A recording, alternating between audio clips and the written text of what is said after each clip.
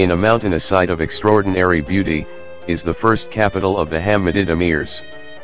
Founded in 1007 and demolished in 1152, the Qal'a of Beni Hammad provide an authentic picture of a fortified Muslim city. The Qal'a comprises within 7 kilometers of partially dismantled fortified walls, a large number of monumental vestiges, among which are the Great Mosque and its minaret, and a series of palaces. The ruins of the Qal'a bear witness to the great refinement of the Hammad civilization, an original architecture and the palatial culture of North Africa.